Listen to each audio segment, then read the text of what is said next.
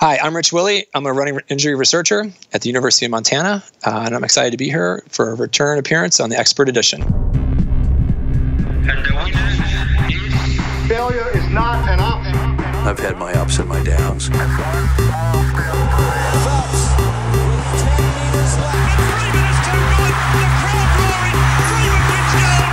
I think it's an absolutely breakthrough experience. Welcome to the Physical Performance Show, the show designed to inspire the pursuit of your physical best performance. I'm your host, Brad Beer. Listen in as we delve into how the world's top physical performers achieve their success, as well as the highs, the lows, and the journey of getting there. Let's get ready, set, let's go.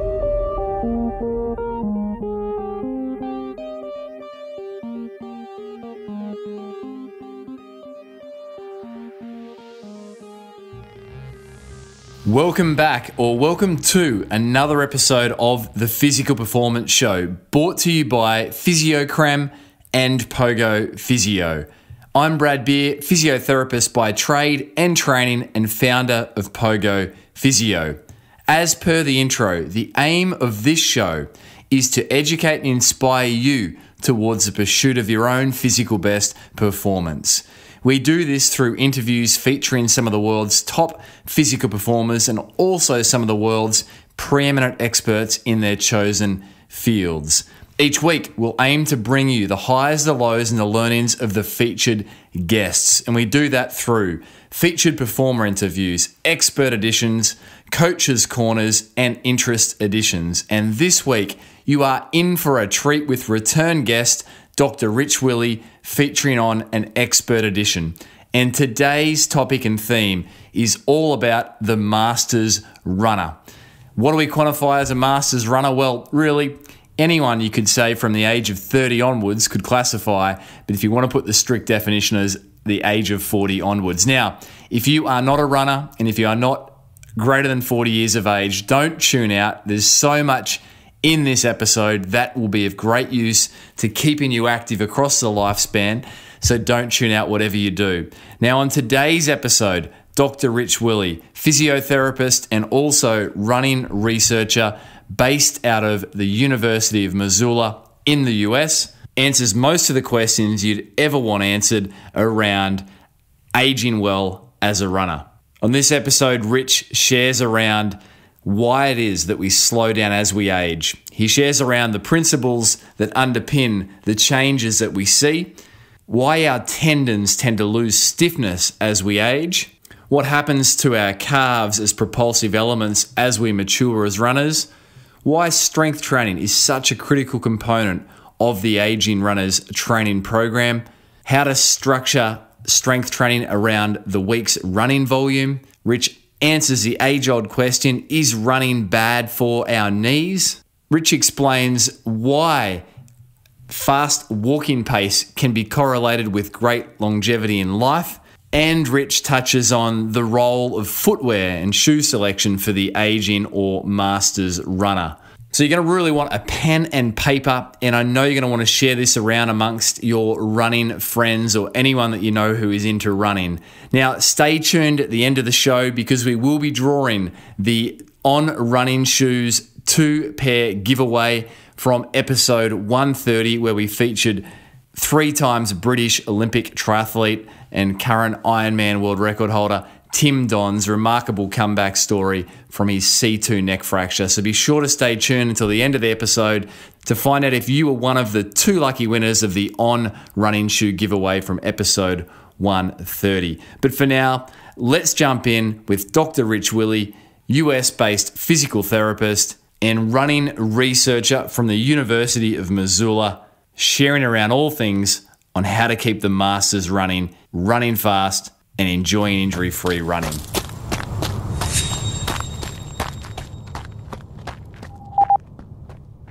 Dr. Rich Willy, welcome back to the Physical Performance Show, and we last caught up way back for an expert edition on episode 74, and due to popular demand, we thought we better get you back back in the booth, so to speak, to share around your knowledge on all things Masters-related running. So welcome back, Rich. Yeah, thanks a lot, Brad. It's wonderful being here, and really appreciate you taking the time to chat. And I'm excited to talk about some running injuries. Rich, let's start with this big topic. It's certainly something I see a lot in practice, with my day-to-day, and that's the Masters runner. And so if we can purpose that whole conversation today around the Masters runner. Firstly, what would you categorize as a Masters runner? Is there an age threshold, or does it start, at a certain point in life? Yeah, I think a lot of it depends on, what the context is. Some elite level competitions consider the Masters athlete to be above the age of 35, but I think for the average runner, I think most of us would consider the Masters athlete to be above the age of 40. Yeah, I think that's a good definition there, and it's certainly one I abide by. I'm still south of 40, Richard, so I'm happy to be classified as a young runner. I'm on the other side, which is, I guess, I'm 45 now, which I'm not quite sure how that happened, but for me, it's given me some motivation to try to understand running related injuries and running performance in the Masters athlete a little bit, so I can apply it to myself. Certainly. And to give some context, Rich, for your day to day, you're still actively, I really like that about your practice and your work. You're a proponent of what you preach, and that's, you're out there running yourself. Just put us a little bit in perspective of your life at the moment, because when we spoke last time, you've since transferred university. So what's life look like for Rich Willy at the moment? Yeah, so I live in Missoula, Montana in the United States, and Missoula is, I would say it's an endurance sports mecca for sure. There's no shortage of endurance runners and cyclists and like ultra running is a really big sport here. We have some very high caliber ultra marathon athletes who live here in town, and we've got a sky running race, which is a global series, and it's kind of just as it sounds. It's a race like ultra marathons that kind of really emphasize a high vertical gain, and that's at a big ski resort a couple hours from here. But a lot of the race directors based out of Missoula and so forth. So there's a real big following for ultra endurance running here, or ultra marathoning, and for me, that's such a fun group to work with, because when those athletes come in and see us, they kind of, in my mind, are always kind of redefining what I consider to be reasonable or doable, across the lifespan, and they make it look quite easy. And I think that the way ultra marathoners kind of train, I think it's a good lesson that we can take, away as clinicians, that, if you build up to stuff slowly, the human body is really capable of quite a lot of workload. Yeah, great. And Rich, professionally, what are you working on at the moment, paper-wise, research-wise? What are the top projects you've got on your desk? Yeah, so I have two lines of research. The first one I do is I work a lot with tactical athletes, which I would consider to be members of the military and also wildland firefighters. Here in Missoula, Montana, there's a big wildland firefighting base that's based near here, and so for us that's a big focus, and so it's a big area of where I'm trying to pursue some federal funding for support for the research agenda that we have here. The other line I have is looking at running related injuries, and I should say that a lot of injuries that tactical athletes get, so runners also get those. So stress fractures and overuse injuries of the knee, Achilles tendon injuries as well. So within running related injuries, I kind of look a lot at patellofemoral pain. I also look at some Achilles tendon injuries, and now that I'm kind of starting to shift some of my research agenda towards looking at the older runner, I'm starting to look at a lot of the injuries that older runners tend to get, which if you look at the literature, they tend to be a little bit different than what your average 22-year-old college student might get. Well, let's go there, Rich. That's a great segue. What injuries do we tend to see for Masters runners as opposed to non-Masters runners, or we'll just go with younger runners? Yeah, sure. So for the younger runner or the non-Masters runner, the typical injuries that you're going to see with them, and a lot of it depends on which paper that you might read. They tend to be either patellofemoral pain or anterior knee pain. So a lot of people also call that runner's knee, and shin splints, also known as medial tibial stress syndrome. And those tend to be the types of injuries that you see more often with younger runners. But something really interesting happens in the masters athlete, and their injuries tend to shift. And if you notice, the injuries that younger runners get, they tend to involve bony injuries or articular joint injuries. But the masters runner, they tend to get many more soft tissue injuries, and so that would include muscle and tendon and so forth. And so their injuries tend to focus more on the calf musculature, the Achilles tendon, and the plantar fascia. So plantar fasciopathy, Achilles tendinopathy, calf strains are the injuries that you're going to see a lot in masters runners. There's also a little bit of difference in the injury rates too. Masters runners, they tend to get injured a little bit more, and within a given year, they also tend to experience more multiple injuries than the younger runner. And that's really not too surprising when you think about it, because the number one best predictor of whether or not you're going to get an injury is if you've had that injury in the past. And if you're a masters runner, you've probably been running for more years, and so you've kind of collected in your past history a bigger repertoire of previous injuries. So I think just by virtue of your running history, you're going to be a little bit more prone to certain injuries. And so, Rich, the distribution of injuries does change, as you've outlined there. There's a greater risk of injury in a given year and multiple injuries as well. If we could paint a fairly depressing landscape, I guess, for a masters runner listening in, right? However, going back, what are the reasons why people should aim and aspire to continue to run through their decades into the masters years, Rich? Yeah, I mean, I think it's easy to kind of get focused on the little, and I should say it's just a small difference in a greater injury rate in the masters runner. It's basically looking at on average, when you look across studies, the younger athlete tends to get about 45% of all younger runners get injured on an annual basis, and that bumps up just a little bit. It just bumps up to about 50% in the masters athlete. So I think it's worth keeping just that change rate in mind. But there are a lot of really good reasons. I mean, running is, when you look at the masters athlete and running in particular, a lot of individuals who are scientists who study, healthy aging, they kind of say that the ideal aging model is the masters runner.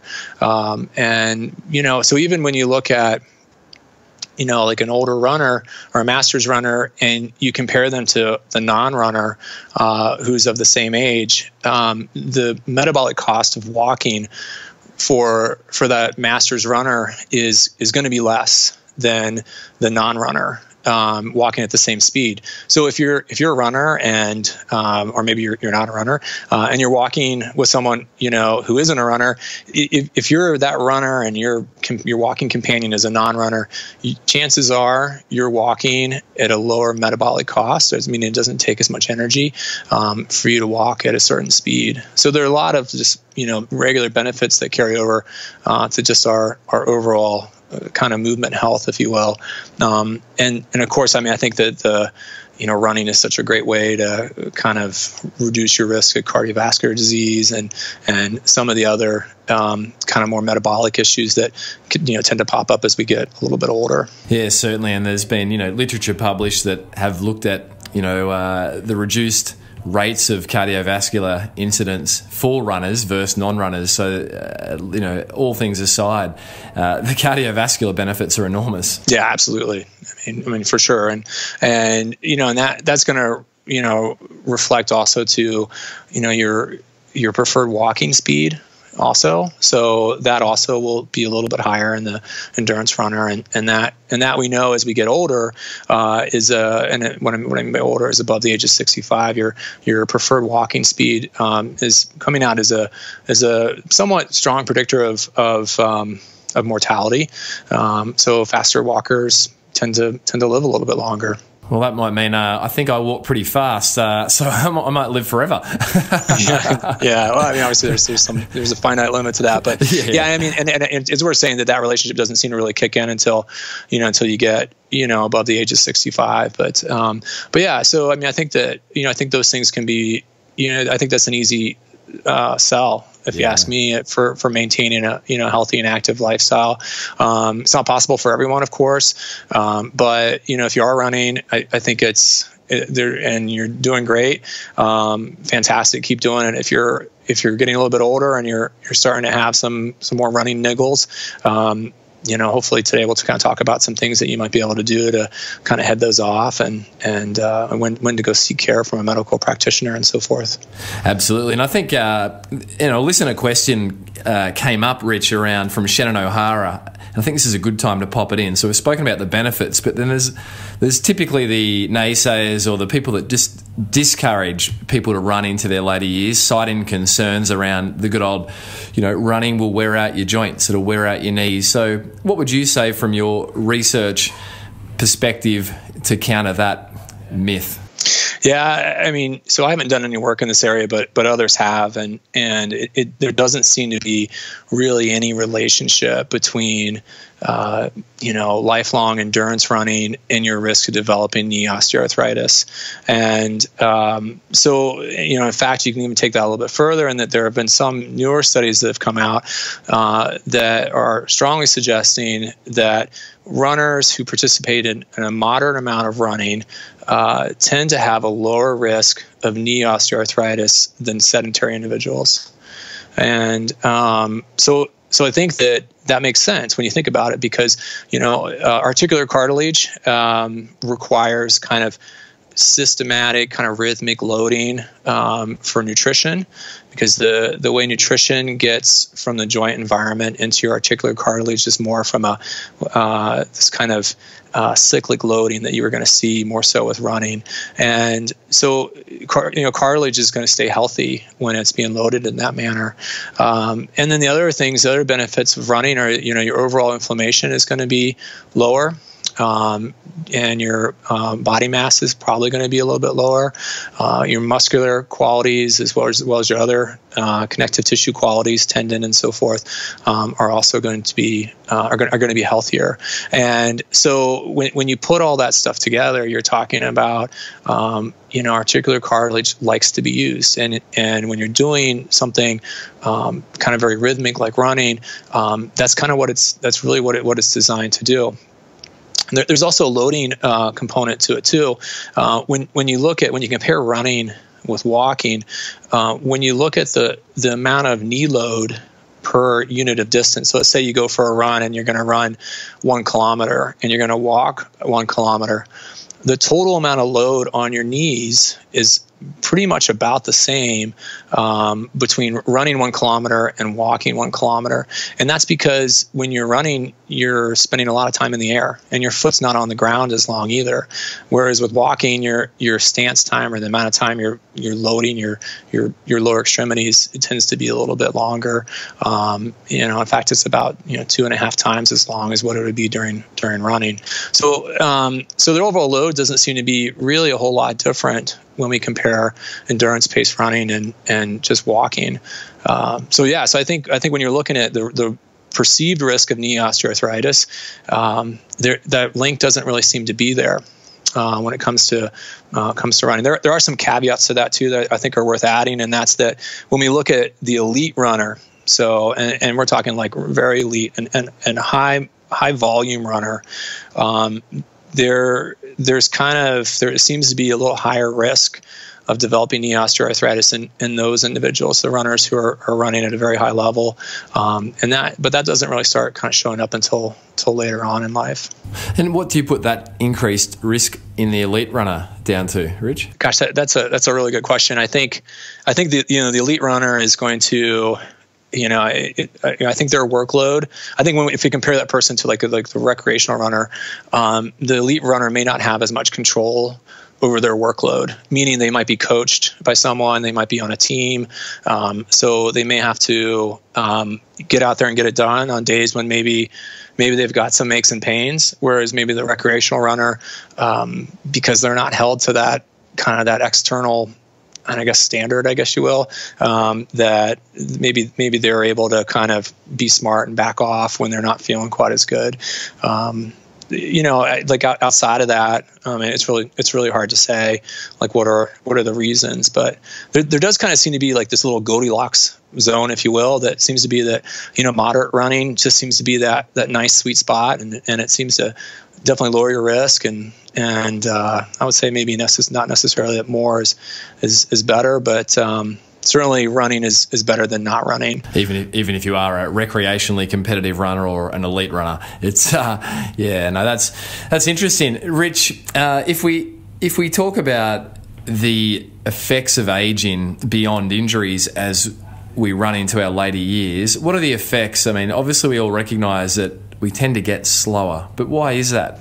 Yeah, so when you compare the older runner to the younger runner, there's some real distinctive changes in someone's running gait that's going to occur.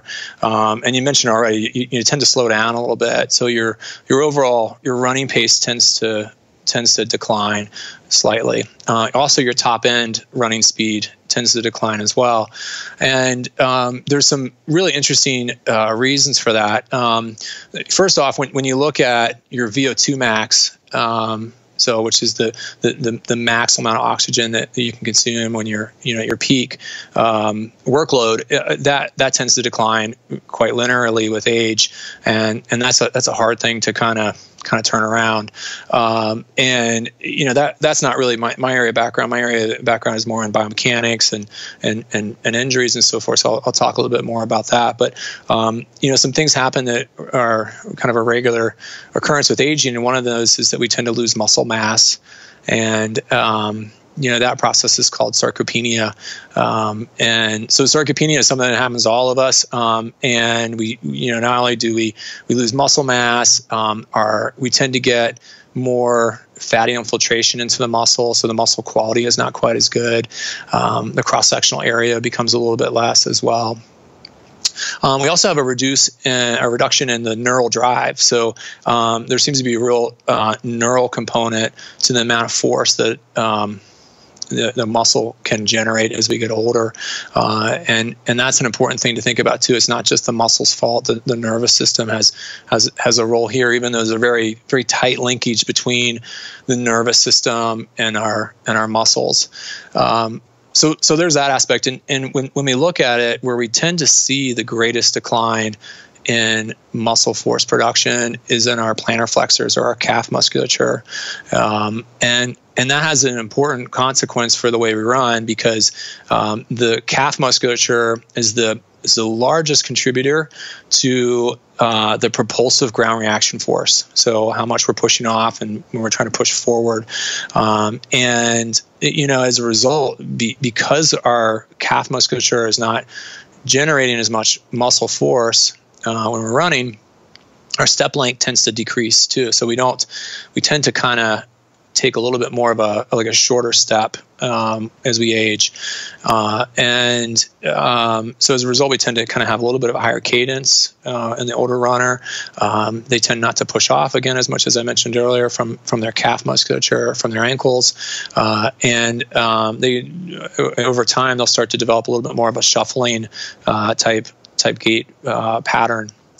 And there's some other things that happen too, that we don't tend to.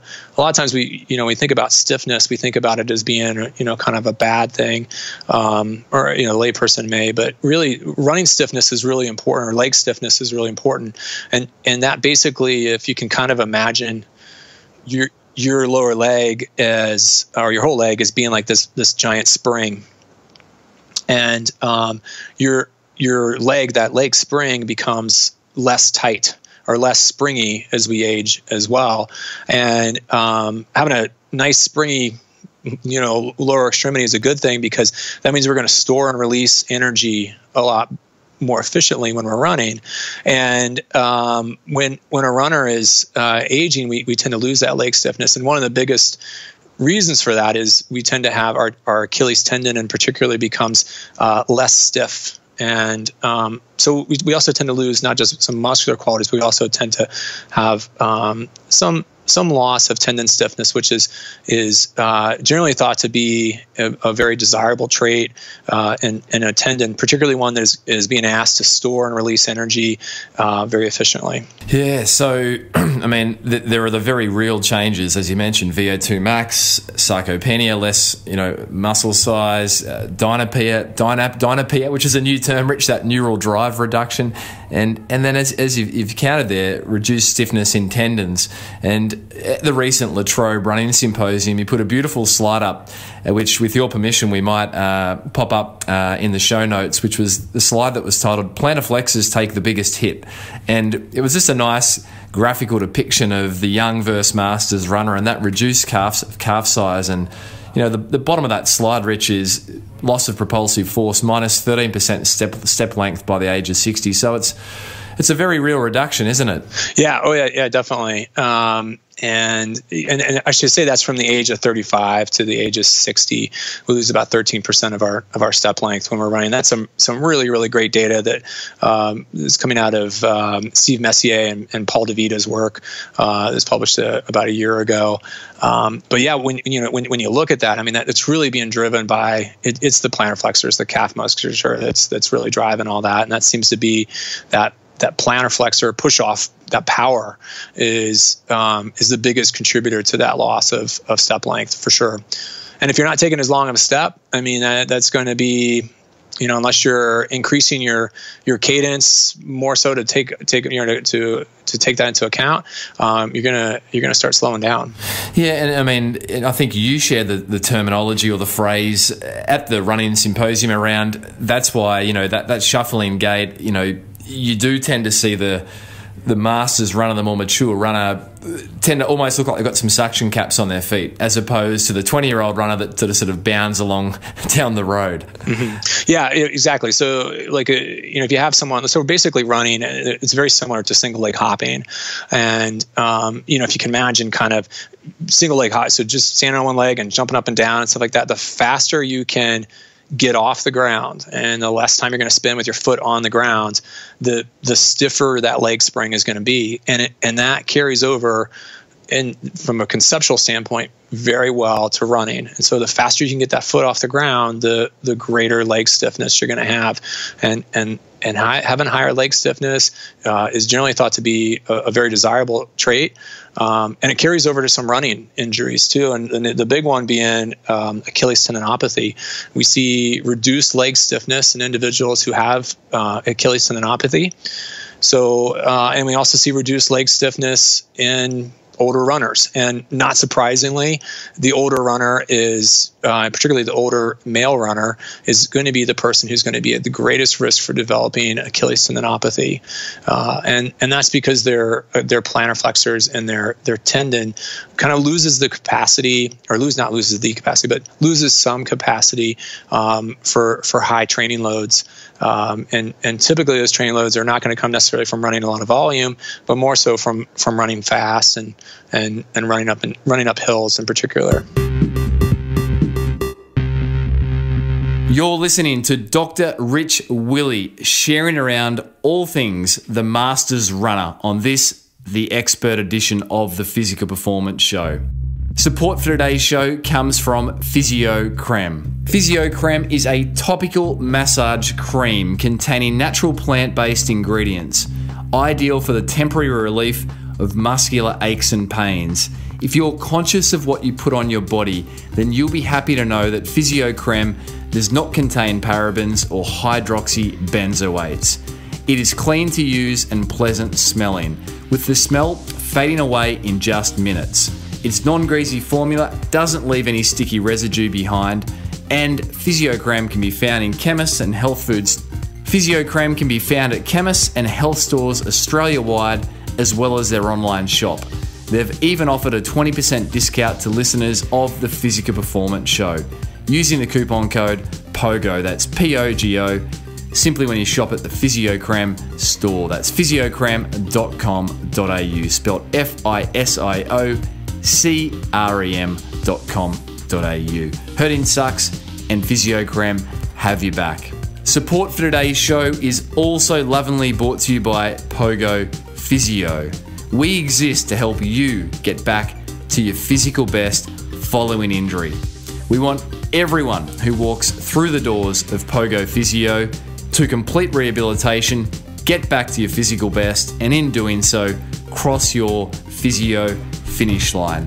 That's where we high-five you and celebrate the fact that you are back to your physical best. In addition to traditional session-to-session appointments, we offer some industry-first models of care, including our unique 2, 6 and 12-week fixed-fee, unlimited access finish line programs, and our very popular monthly wellness booster packs, which include physiotherapy, remedial massage therapy, exercise rehabilitation, including clinical Pilates and exercise physiology, and use of state-of-the-art equipment such as the AlterG anti-gravity treadmill, all from a low $195 per month, health fund rebatable. To find out more about Pogo Physio, jump over to pogophysio.com.au and schedule your 1-hour initial appointment. For now, let's jump back with Dr. Rich Willy, sharing around all things keeping the Masters runner running fast and injury-free.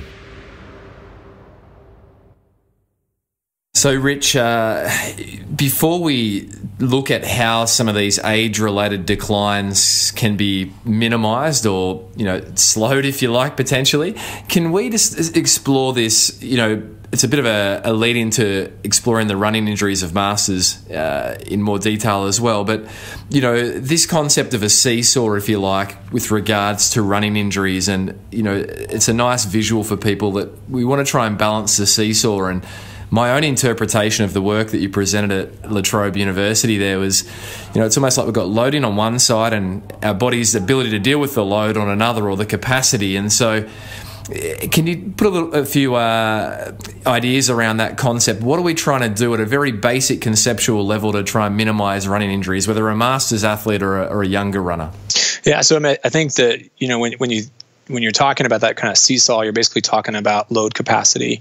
And so as you mentioned, on one side of that seesaw is going to be like, the person's ability to tolerate training loads. And there's going to be a lot that's going to go into that. At the very local level, it's going to be tissue qualities, things like, like how strong your muscle is and how stiff your tendon is, and so forth. Globally, there's going to be some other things that are going to go into that as well, which is going to be, how well can you absorb that training load?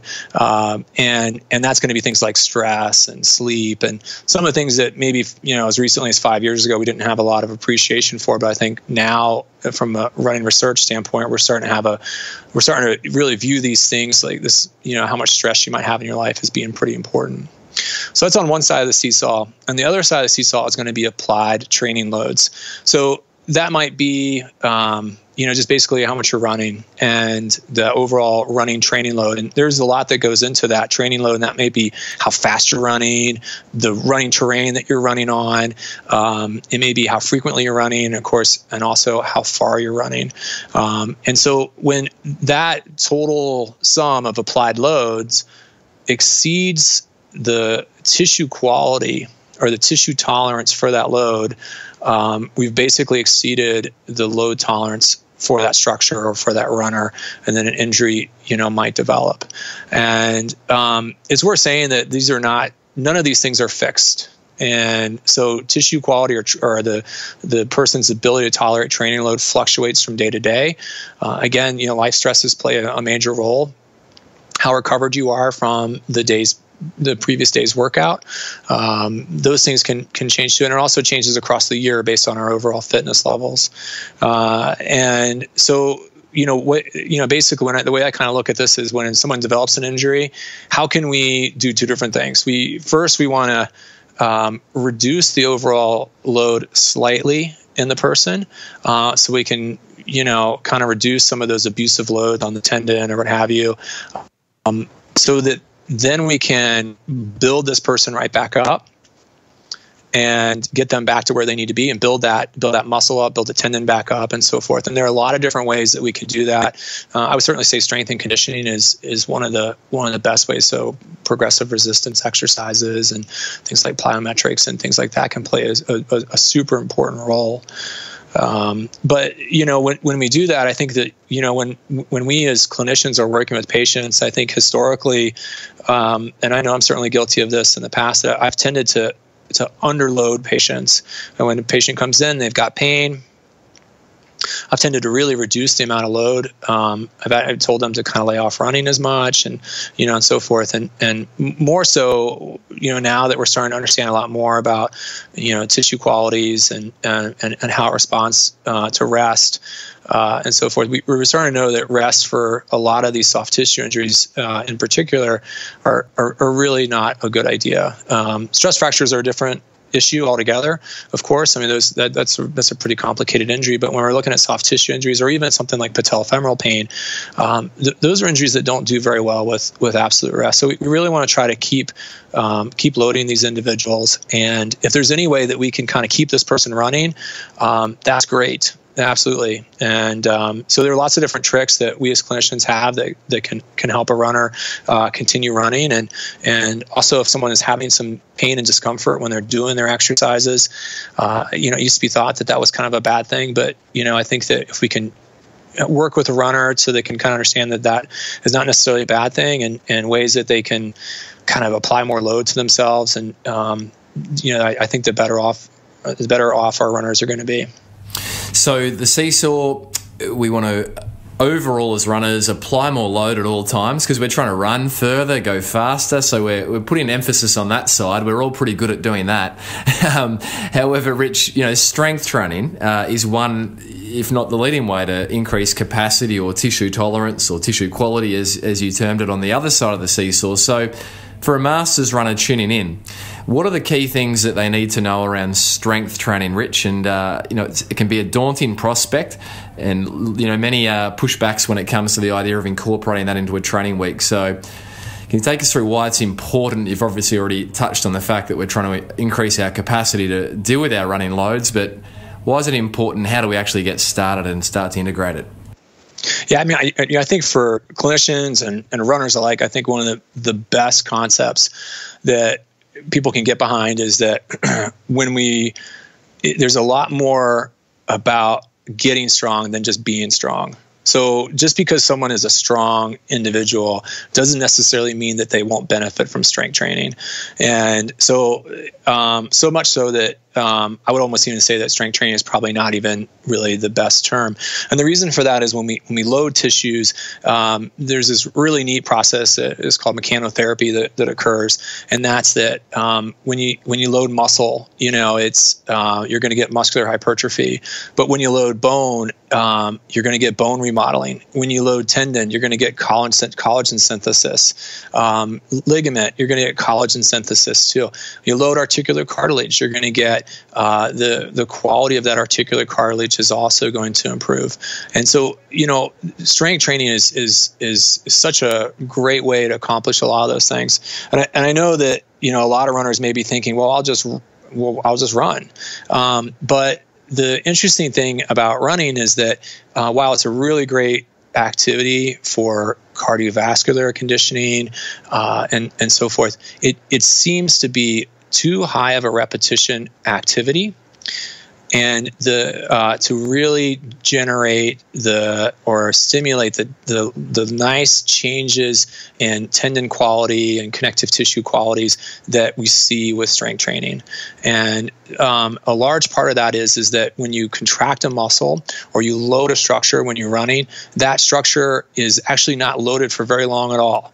It's a kind of a your muscle contracts and then it relaxes. Whereas when you strength train and you go into the gym, and let's say you're doing a nice slow knee extension machine, or a knee extension exercise, and you're on the knee extension machine, and you're raising the weight for 3 seconds, and then you're lowering that weight back down for another 3 seconds. You've created an environment for that for that muscle, the quadriceps, and the quadriceps tendon, the patellar tendon, your patella, which and your articular cartilage is associated with that, and everything else in that area, and the bone that those tendons are connected to, where those structures are under tension for 6 whole seconds, and for 6 straight seconds, and that's the kind of stimulus that our connective tissues seem to respond to the best. So that's doing repetitions of exercises, 3 seconds up, 3 seconds down. Exactly. Yeah. And if you think about that, it's going to take you so many, your foot's on the ground for about a quarter second when you're running, of which your quadriceps, you only really get to your peak quadriceps contraction for just a very, very small portion of that 250 milliseconds. So probably about 20% of that stance cycle. So when you add up, it's going to take you a lot of foot strikes to get the same amount of total tension, or total time under tension, as you would from just doing 1 repetition on the knee extension machine. So it's just a way more efficient way to load our extremities.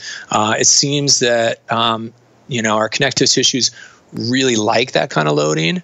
They respond really well to it. I think that when you're looking at the athlete who is trying to recover from a soft tissue injury, in particular tendon injuries, there's no better way to do it than kind of this idea of slowly loading these structures with heavy weight. And you referenced in episode 74, and if you've missed that one, jump back and listen to that one where, Rich, you took us through the concept of isolated exercises, single leg. It doesn't need to be fancy. The dynamic, clean and jerk type exercises. These can be as simple as seated leg extension, calf raise work, hamstring curls.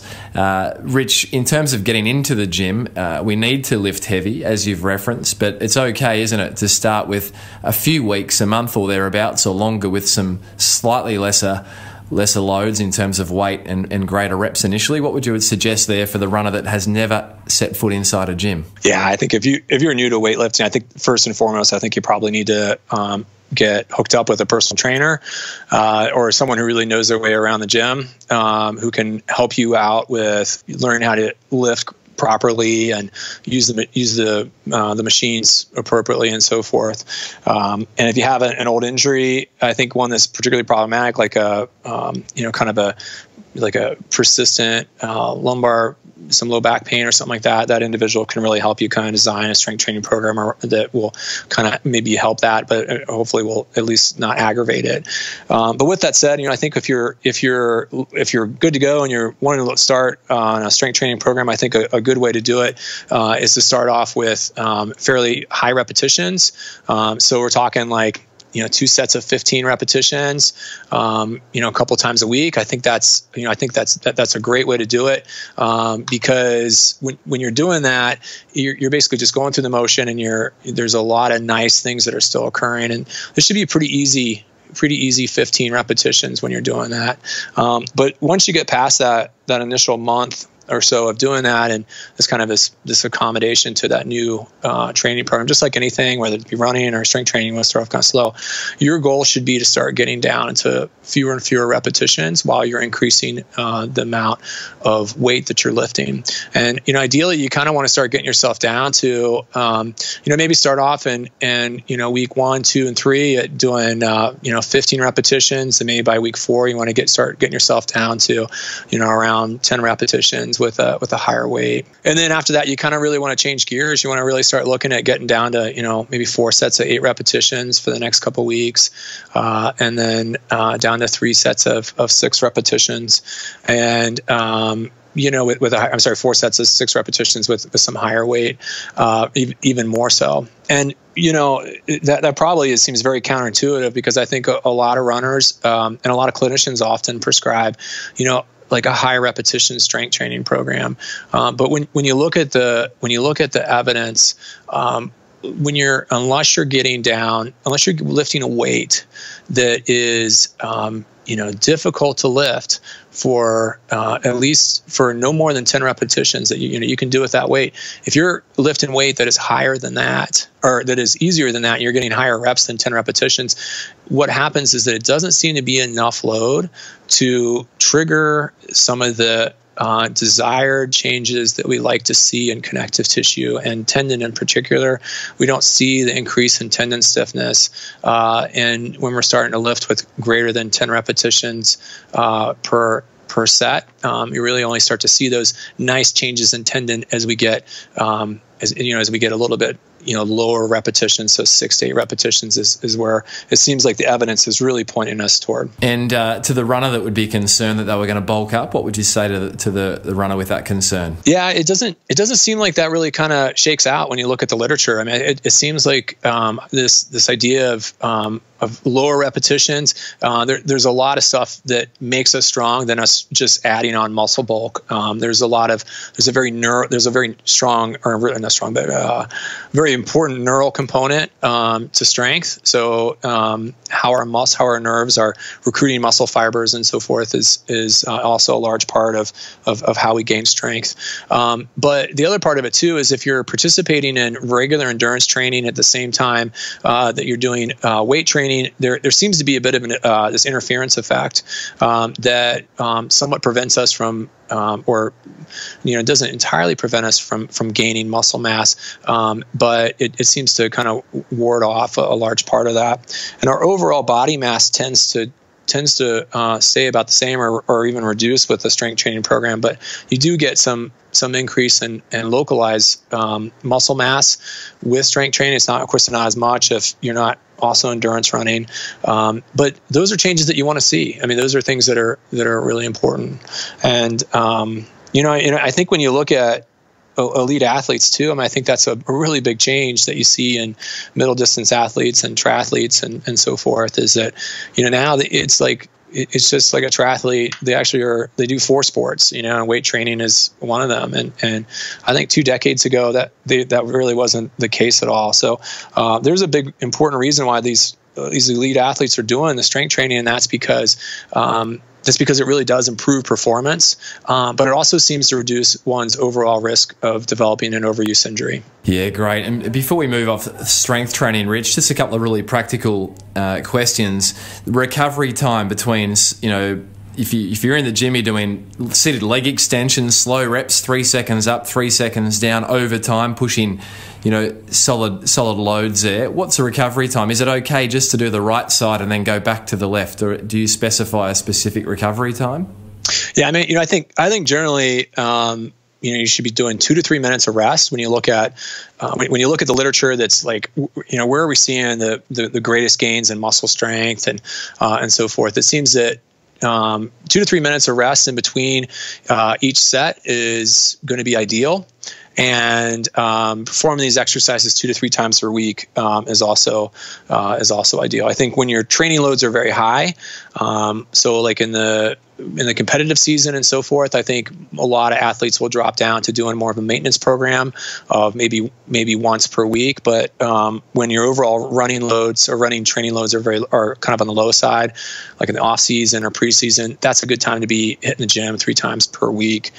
For sure. And there was one other thing. You asked a question earlier, I didn't quite get around to answering, and that was, should you be doing isolated joint exercises or should you be doing multi-joint exercises and so forth? I would say that they're both important, but understand that if you're on a single joint machine, like a knee extension machine, you're going to be able to load that quadricep and load that patellar tendon and load that articular cartilage with greater weight with a knee extension machine than if you're doing a single leg squat with weight. So if you're trying to do what a lot of folks would consider to be a functional type exercise, doing a single leg squat, basically what you're doing is you're splitting that workload between your ankle, your knee, and your hip. And also on top of that, because you're doing it in a single leg, you're having to also work on your balance. And because you're also trying to maintain your balance, you're not going to be able to lift as much. And so being on a machine that just takes all that load and focuses it on one muscle group where you don't have to worry about falling over, you're going to be able to deliver a lot more resistance stimulus to that joint and associated muscle with greater efficiency on the machine or the single joint exercise. Great. Rich, where should a master's runner incorporate their running around their gym sessions? So they've got we've adopted the idea that we need to strength train until death do us part, but where to fit it? Do we run after a gym training session or a resistance session? Do we have the day off after gym training? What would be your suggestions? Yeah, Rich Bladgrove, he's from the UK, has done some really neat work in this area and kind of synthesized a lot of literature. And it seems like there's some ideal ways to do that you should have a couple hours in between your running session before you strength train, or vice versa. So there's some ideal ways to do this from a timing standpoint. Generally speaking, though, I think a lot of the runners that I end up working with, they only get one crack at it, and so they maybe need to do strength training and then go for a run or whatever. So I think the emphasis should be, like, as far as timing throughout the day, what's going to work the best for you. So for me, I mean, the last thing I want to do when I come back from a run is do some strength training. And so as a result, I'll do my strength training maybe before I go for a run. Now, with that said, the other thing to really keep in mind too is that when we're looking across a week, I think it's really important for runners to make sure that they're, even though we're getting a little bit older, or what have you, or maybe you're not even training for a race, it's still so important to maintain an easy hard kind of cycle throughout the week. And strength training also plays a really important role in that too. So if you run hard let's say you run easy on a Monday after your long run on a Sunday, and then you go to the track workout on a Tuesday, and then on Wednesday you hit the gym and you lift really heavy in the gym. What's happened there is that then you've placed two hard days back to back. The Tuesday day was the track day, and Wednesday was the heavy day in the gym. And then let's say then on top of that, then you do a tempo run on Thursday or have you, then, or maybe a hill repeat. Then you've got 3 hard days in a row where you're basically applying a like maximal or near maximal stimulus to your musculature and to your connective tissues on a back to back kind of schedule. And that doesn't make a lot of sense when we realize that we get stronger and our muscles get stronger and our tendons get stronger when we're resting. And so when you look at the recommendations that a lot of tendon experts are currently making and so forth, and I would definitely adhere to this too, is that put your strength training on one of your hard days, so that your hard days are hard and your easy days are really easy. And what I mean by hard days, I mean that's maybe the day that you do your track workout. So maybe that would ideally look like you're going to strength train in the morning and then do your track workout in the evening or something like that. And maybe just from a practicality standpoint, those two sessions need to be closer together. But then your next day should be super easy, just light jogging or something like that. So you give everybody or all your structures, this chance to recover from that applied workload. And I mean, I've been thinking about this and implementing changes to my practice since you presented on this at the La Trobe Running Symposium, and even with, masters runners or non-masters runners recovering from tendinopathies or bony injuries, I've compounded their running with their resistance days together, and in many cases giving them a complete rest day the next day, or something very light and easy if they need to be out there. And I think overall it's probably made a positive change in some of those runners' outcomes that are rehabilitating injuries. Oh, that's awesome. Yeah. No, for me, it's the same thing. I think about where I really kind of started latching onto this was when I started looking at how I was doing my return to run programs with a runner who was injured. And I'd have this runner who maybe had Achilles tendinopathy or something like that, enough that it really took them out of running for a while. And then I was having them, return to running. A lot of those are going to be walk-run programs where they're maybe doing a walk-run session on a Monday, Wednesday, and Friday. And, even though the overall workload is low, it's actually relatively high for that individual at that given point. And so they're really stressing themselves. But what I was making a mistake of then doing their strength training, because I still want them to be doing resistance training exercises as they continue throughout their progression and so forth. I want them to continue doing the strength training even once they're done with me. I was having to do their strength training on the non-running days, and I just felt like when I made that change, like what you just described, to add the strength training on the same day that they were doing the running on these return to run programs, it made a world of difference for the runner as far as their ability to tolerate and try to get back to they're running in a relatively seamless manner. And the role of walking, Rich, that can be quite underestimated, but quite useful. Yeah, absolutely. I think that runners, they really like to run, and I think runners, I think that a lot of runners I know have a tendency to undervalue the importance of walking. And as I mentioned earlier, the knee joint load, the amount of the cumulative load that's being applied to the patellofemoral joint or your tibial femoral joint when you're walking over a given distance, the cumulative load is really not a whole lot different than running. So let's say you're a runner who is injured and you can't tolerate running, but the most important thing for you probably to do is keep active, keep moving, keep walking. And I highly recommend using a step counter. And think about running not so much when you're recovering from an injury as how far you've run from a distance standpoint or how long you've run from a minute or a duration standpoint, but think about it more in a load cycle, and load cycles mean steps. How many steps are you taking? And so when you look at the average return to run program that's out there, and ours being one of them, on day one of that return to run program, they're doing 1 minute of walking and 3 minutes of running or some version of that, and they're doing say six or seven repetitions of that. So it doesn't sound like a lot because they're only really running for 7 or 8 minutes total over the course of a 30-minute session. Yeah. But when you add up the number of steps they take, it ends up being about 4,000. So if that runner has been doing nothing but kind of getting through their days and maybe getting 4,000 steps in, and then suddenly they start doing this return to run program, they've just doubled the number of loading cycles on their lower extremities on day one of that return to run program. So really, running is great, but walking is the foundation and the basis for really all of our movement patterns. And as you say, runners, we like to run. So therefore, that when the partner wants to go for a walk, it might not be such a bad thing after all. No, yeah, absolutely. I think it's great. And, one of the places too, living in Missoula where I live in the mountains, and as one of the things I've really learned to appreciate is that, there are a lot of runs I go on where I gotta do some walking, and because it's just the inclines are so much. And, as a runner, you think, gosh, I can't stop running. I got to keep running up this hill. But the reality is that walking is just as fast on some of the trails that I run on. And there's really no shame in walking. In fact, if you look at some of the fastest trail runners in my area, they spend a lot of time getting really good at walking.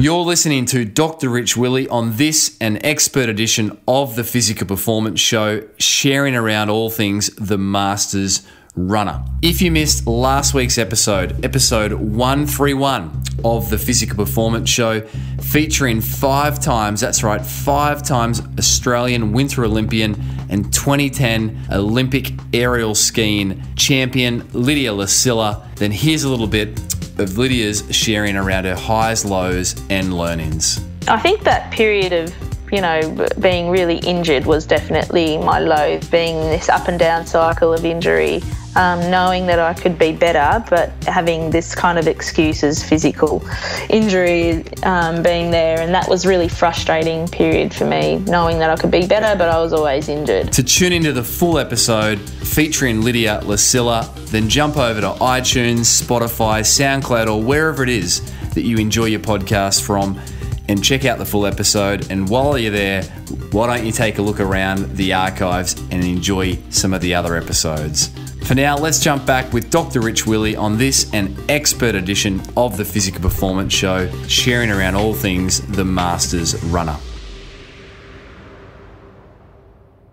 Rich, the fight against the reduction in calf musculature strength and propulsion, you've cited before that 50% of our propulsion tends to come from below the knee. So we're trying to combat that as we mature as runners. Just very practically in the gym environment, what would be your go-to exercises there? And is there any benefit if just for whatever reason, Rich, someone's on the road, they can't get to a gym, what would you suggest they could be doing at home to help their calves? Yeah, I think just to reiterate that point, the calf musculature is so important to the older runner, and it's really important for all runners because it really contributes about 50% of our total support moment when you compare it to the knee and your hip musculature.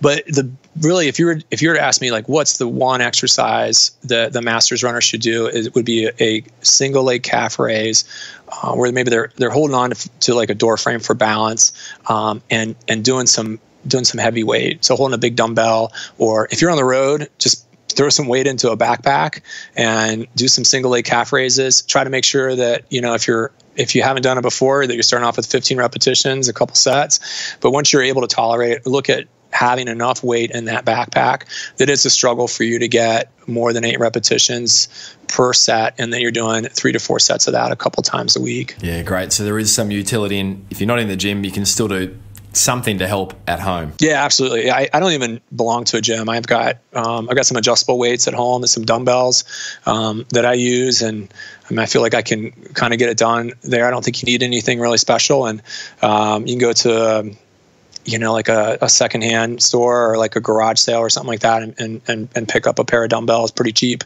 and that's going to be really all that you're going to need. And in terms of isolating things like quadriceps, and can you achieve that well at home, or is that where you really do need to get into the gym, into a leg extension, etc.? Yeah, that's going to be a little bit tougher, to do for sure. I think. Yeah, the knee extension machine is really, really the best way to do it. But you still can really load your quadriceps. You can really kind of target them, well, by doing like a step down exercise. So if you've got a step and you're stepping down, you're using you're coming down with your other leg and you're just kind of tapping your heel on the ground and then bringing yourself back up while you're holding on to a weight. It's going to really load your quadriceps in a very high manner, and it doesn't use your hip extensors very much as long as you keep your trunk upright. If you start to lean forward, that's going to start engaging your hip extensors a little bit more. But doing that single leg step down is a great way at home to really load your quadriceps. You're going to get some calf contributions there too. But yeah, it's not as good as being on a knee extension machine for sure, but it's certainly a good way to get it done. It's something. And with the calves, important to incorporate straight leg work and bent leg work, right, Rich, to target the deeper part, the soleus, which is often the forgotten cousin. Yeah, absolutely. I mean, you think about your gastrocnemius musculature, and they're kind of the nice, kind of sexy looking calf muscles. But the reality of it is that the soleus that's underneath it really represents about 68-70% of the total muscle mass of the calf musculature. And so you've got this giant muscle down there that we often don't think about. And because it doesn't cross your knee joint, the best way to isolate that muscle is to do calf raises with a bent knee.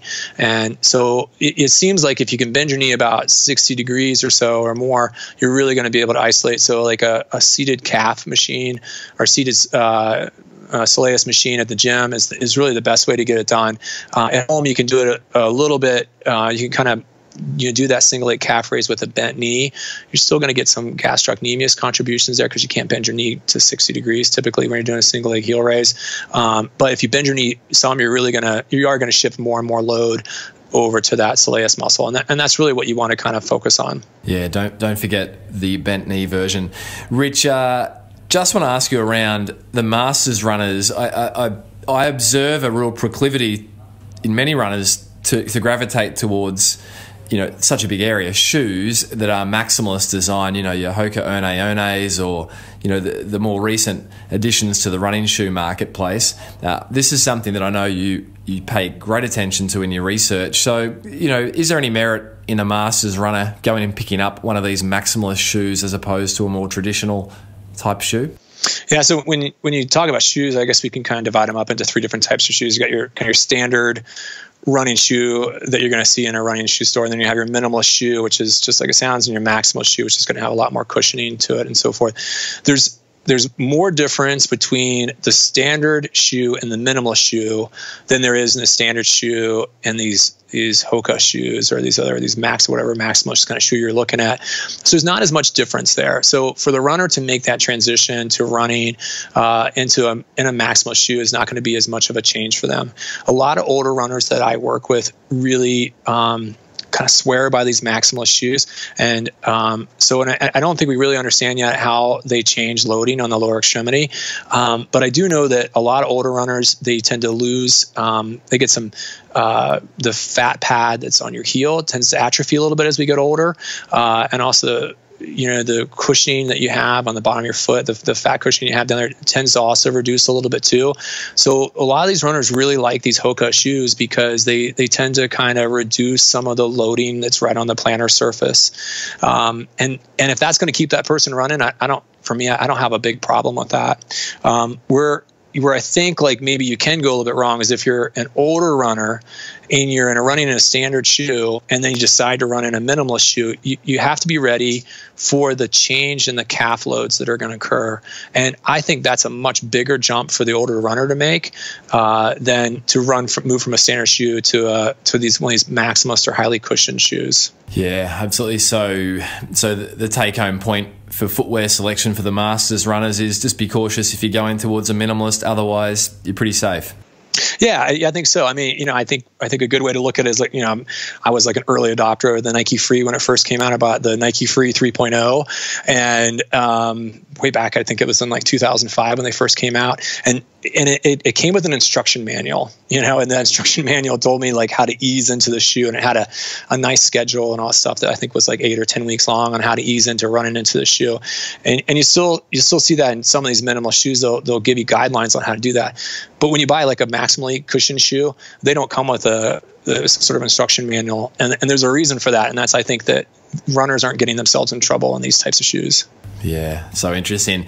Rich, we're approaching the end of our time today, but I think let me ask you this: what would you say if you had to boil everything down, which is impractical and impossible, but I'm still going to throw it to you, to one piece of advice? If you could only give one piece to the Masters runner, what would it be to help them stay out there enjoying their running, injury-free, performing at their best? Oh, one piece. That's a good question. I would say strength train. Yeah, absolutely. Resistance train, for sure. And get in the gym and do it regularly. I think the overall health benefits extend far beyond running. And I think those things are hard to deny. But the fact that strength training also will head off some of the muscular changes that we see with aging and so forth, I think it's just you need to do it. I think for sure. If I can get one other piece of advice that I would give, of course, I would say with your running, avoid running the same pace every day, and if you can, ease into it. Of course, be very slowly, but still, even if you're not targeting a race, pick one day a week to make a pretty intense session where you're doing some speed work or you're doing some hill repeats, something that's going to challenge, from a running standpoint, challenge your plantar flexors when you're running outside of the weight room. And so something on top of that, I think those two things, and I know I'm kind of cheating by giving two things, but I think those two things are going to be the most important things that you can do. So mixing it up and adding intensity is really, really critical for helping to reduce some of that age-related decline in strength and stiffness of the tendons, etc. Yeah, absolutely. Yeah, and a collaborator of mine, Max Paquette at University of Memphis, has done some really neat work with this, and he finds that runners who tend to run a little more with a little more intensity, they tend not to demonstrate some of these same declines that we see in step length and reduced ankle power during running. So that's a hard thing for me to say that that's not important. So I think, maintaining some intensity on an occasional basis, once a week at least, I think is a good way to do it. Which is great, because there can be a real aversion, for the Masters runner towards speed and getting stuck in that middle cruisy pace, I guess, which is relative for all of us. And I even heard you reference mixing up our running routes. Don't run the same route all the time, which at the moment I'm guilty of. Oh, yeah, me too. I mean, when I've got time is tight, I tend to jump into a run that I know exactly to the minute how long it's going to take to do. So, yeah, for sure. No, fantastic. Rich, I didn't ask you, back on episode 74, the personality question. And expert editions, everyone likes to know a little bit about the personality behind the expert. 3 people at a dinner table for Rich Willy, living or past. Who would be at your table and why, Rich? Oh, well, yeah, this is, I guess the low-hanging fruit would be Bernard Lagat. I know you had him on your show a while ago, but I think he's just a fascinating athlete. He's a Masters track runner, and you know how he's been able to kind of keep it together, I think and still remain at just the top of his game is amazing. I'm a cyclist from, at heart. So Greg LeMond, I think was a childhood hero of mine. So I think sitting down with Greg LeMond would be pretty cool too. And then Peter Cavanaugh, he is the grandfather of running biomechanical research. And, my PhD advisor, Irene Davis, actually got her PhD under Peter Cavanaugh, but I'd love to sit down and chat with them at some point. So yeah, those would be the 3 individuals for sure. Well, it's a fascinating table, and we had Bernard Lagat on only a few episodes after your last appearance on the show, Rich, with your expert edition. And one of the things I loved about Bernard's approach was, as you reference, he's such an inspiration for so many with what can be achieved with running across the lifespan. But he just refused, he said, to ever contemplate the idea that any of his performance was due to his age, that he's old. He just doesn't have it in his vocabulary. And I think there's so much to take from that in terms of a mindset and a perspective around our activity levels as we mature, all of us. Yeah, I would agree with that. I think there's a chicken or the egg thing. Do we start running like an old person because we have to, or vice versa? So yeah, I think he's a real inspiration for sure. Yeah, that's fantastic. Rich, finally, the physical challenge for the week. Let's make this specific for the Masters runner. So what's Dr. Rich Willy's physical challenge to the Masters runner for the week going to be? Go to the gym and start doing some calf raises. Awesome. Rich, thank you for your time. It's evening time there in the town of the University of Montana, or Missoula. So thank you for your time. And there is so much more. I think we might have to make you an annual fixture on the Physical Performance Show as an expert. Oh, thanks, Brad. No, it's been a pleasure. I really enjoyed being on the show.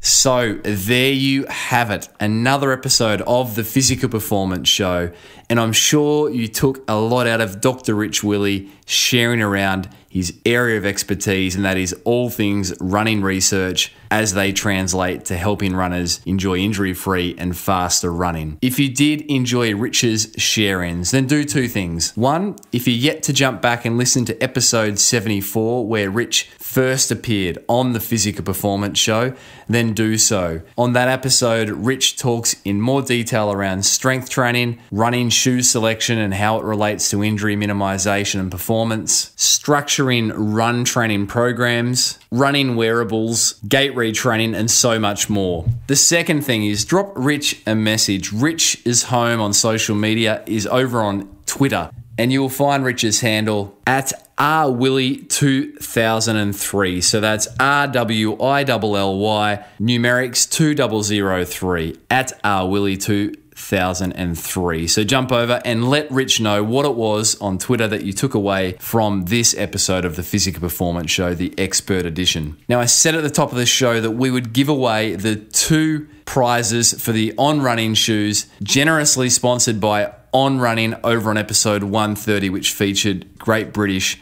triathlon great Tim Don. And a drum roll, the winners of an On Running pair of shoes are Nicole Siddon, and over on Instagram, Nicole's handle is at SportyMumNick, N-I-C, all one word, lowercase. And Nicole commented, I listened to this great Physical Performance Show episode featuring the inspirational Tim Don on my run today. The man in a halo. Making a comeback after a broken neck is an incredible story of guts, determination, and pain tolerance. I'm in the process of coming back to running after head and neck cancer, and I would just love a pair of On Running shoes as they are very cool. Definitely will get me a lot of attention on the Canberra trails. So, Nicole, I hope you enjoy your On Running shoes. I know you will, and thank you for your support of the Physical Performance Show and entering the giveaway from episode 130. And the second lucky winner of the On Running Shoes giveaway is Fabian Ribazzo. Fabian, well done, congratulations, and also Nicole. Now, talking about giveaways, today's